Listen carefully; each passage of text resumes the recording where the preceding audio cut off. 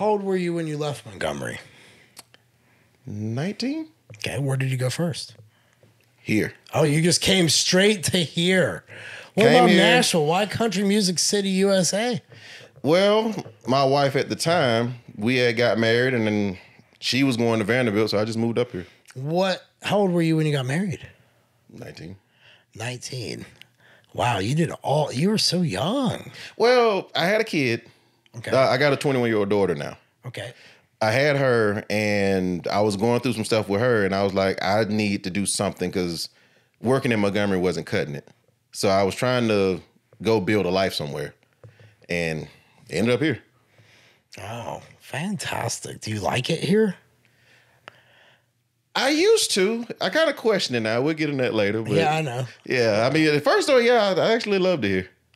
Tell me about what it was like with your wife, because you guys were married up until and then through Lucius's untimely death. So what was that like, courting, all that stuff, like when you go back? Like when you were 19, I'm trying to figure, like when I was 19, all I gave a shit about was Ronnie Coleman videos and working out. I'll be honest, like, you know, like Mitsubishi Kabi videos, you were like, oh, you get them, and like Lee Priest, all those guys.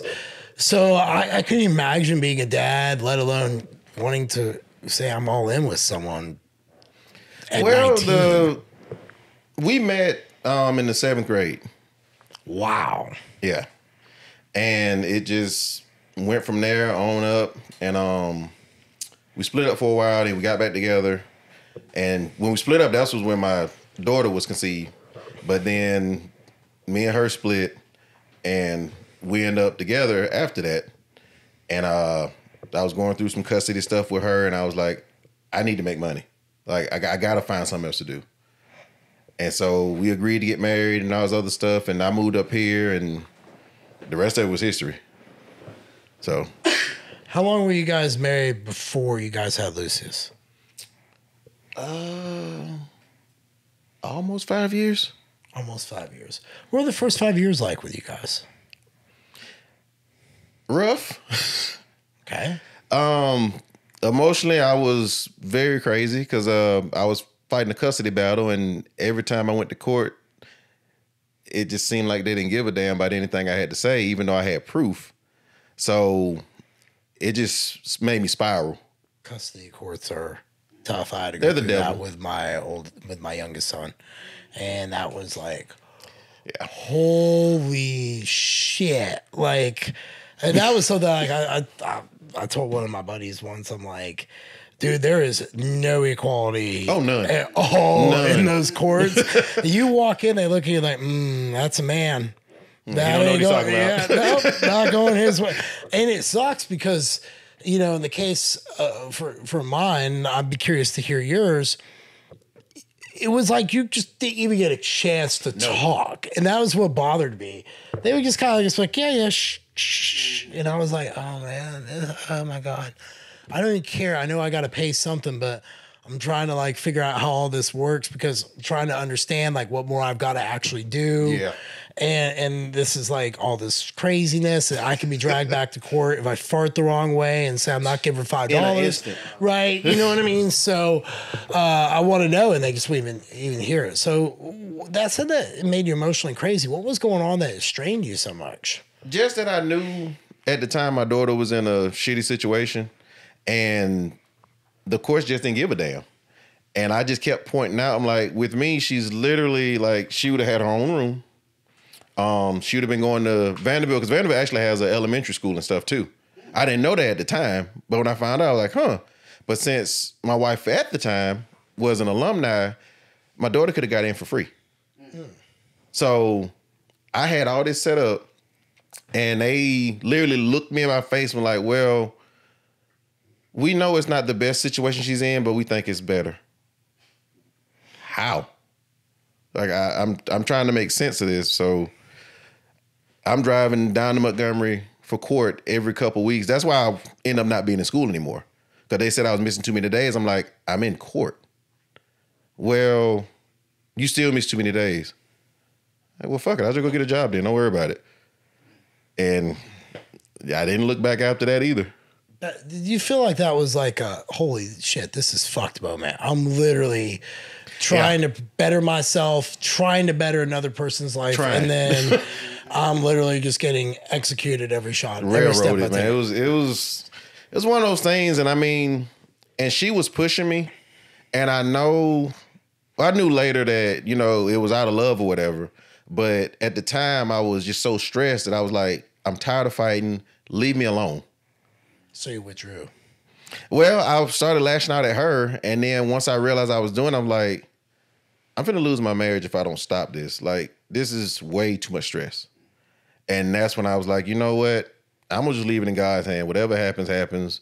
I don't like this idea, but I just had to back away. You don't like what idea? The idea of leaving it in God's hands? Nah, backing away from my daughter. Because I couldn't keep fighting, because it was literally pushing me. I was like, I'm gonna do something I don't have no business doing. Because she's playing with my kid. The courts are playing with me. I don't know what else to do. I'm finna snap. And I was like, you know what? I made the choice to wait till she was 18, and I'll reach out to her then. At that point, she can speak for herself. Well, that was a rough thing, because I literally reached out on her 18th birthday. And she was mad. I figured that. Of course. Yeah. I mean, she has right to be mad. Every right. Every right. And that's what I told her. I'm like, when she started going off, I'm like, I'm going to let you do that because I'm owed that. Now, once you finish, we're going to sit down and have a talk. Because I'm going to hear your side, hear all your grievances, but we need to talk afterwards. And it's been a rough road, but I think we finally making headway. I got my first grandchild now. Congrats. So appreciate it. So how long has it been since you reached out on our 18th birthday to now where you made headway? How many months did that take? I presume a little bit. I presume the first year was hell. First year. Okay, so she gave it to you for a year. Deserved. Yeah. Yeah, I just kept telling him, like, look, like I know you hurt, but I'm not interested in being yours or nobody else's emotional punching bag. Like, we can talk about this. We can go to counseling. We can do whatever you want to do. That's cool. But you're not going to keep beating me over the head. Yeah. So, because I'm here for you. I'm trying to be here for you. I don't mind it. But you're not going to abuse me. So, it was a whole bunch of back and forth. And now we kind of on flat ground and we're just cruising along. So, it looks like everything's okay now. How often have you seen her? Whenever I go to Montgomery, I talk to her every week, though. Oh, yeah? Yeah. How's that been? Is that like kind of filled a part of your heart for you that... Yeah, it actually did. Nice. So, she's my firstborn. It's my baby girl. Yeah, that's like the thing. Sometimes the court system I found to be... I really thought the way it was for me that they were just trying to make me submit. And if I hadn't had the fight in my backyard, I probably would have arrived at the same situation you had, because going back and forth, losing school, losing potentially a marriage, potentially losing a job, everything, or just to keep going. At what point you're not even able to get ahead to help your daughter out. So what's the point in the future? Yeah, you're better off escaping, because that's always going to be you're the target. And it has nothing to do with anything else. And that's typically how it is when it comes to us. So 100%.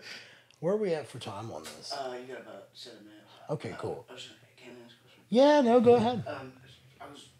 I was gonna ask you real quick. Whenever you reach out to her, I've been kind of reacting to what you're saying over here because my dad went through a very similar situation, and as an adult now, I look at it and I say that was fucked up, and he was treated wrongly, and etc. So that hits home for me. But when you made that decision, right, and then you talked to her at 18, obviously she was mad, and you said, I know you're going to be mad, etc. But did you try to explain to her, like, the realities of the situation, and, like, that you tried, like, it wasn't like you just disappeared, like you were trying? I explained it to her in the best way possible, because I tried to keep her mom out of it, because even though I know... That's commendable. I didn't... Look... Yeah. One thing I would have noticed, like, because I said one thing when she asked me why reach out to me now. And I told her, like, well, I figured that when you turn 18, technically you're an adult. So I can talk to you one-on-one without any outside interference. The immediate next words out of her mouth was, don't hit my mom over the head. My mom was good to me and all this other stuff. And I'm like, okay, I respect that, but my truth is my truth. But I won't speak about her again. Let's just talk about me and you. And that's where we went with it. So it was just a sore spot, but I found out later on that there was a bunch of other stuff going on that I didn't know about. And I guess she slowly started seeing it, but she still had that hurt towards me because I left her. And so I was more so focused on repairing that than trying to badmouth somebody or justify something. I merely just wanted to know her, let her know why I left and why I came back when I did. Did you go to any counseling before you did this? Go talk to anybody, journal about it? Nah. Was it just like in the driving back and forth with what you're doing, this was unfolding in your head? Yep. How many times had you rehearsed? Sorry, better said. Sorry. I don't rehearse. No, rehearsed in your mind how that would have gone down. Like for over the years, did you ever just think, okay, well, she's 18, I'm going to say this and this is how it's going to go, and it went the way it did, obviously. But I'm just curious how often you like really played that out and thought that out. Was it like every day? Honestly, I never thought about it. Really? I just was waiting on that day because I knew it'd probably be rough, but I never really cared. I'm like, I just miss her and I just want to talk to her. Okay. So as far as how it went, I'm like, it's only one or two ways it's going to go. Either she's going to talk to me or she's going to spaz out on me and not talk to me. So we're just going to see what happens. Because I knew this when I rolled the dice and said I was going to wash my hands of it until she became of age. So I knew the risk going into it, but I didn't have much of a choice.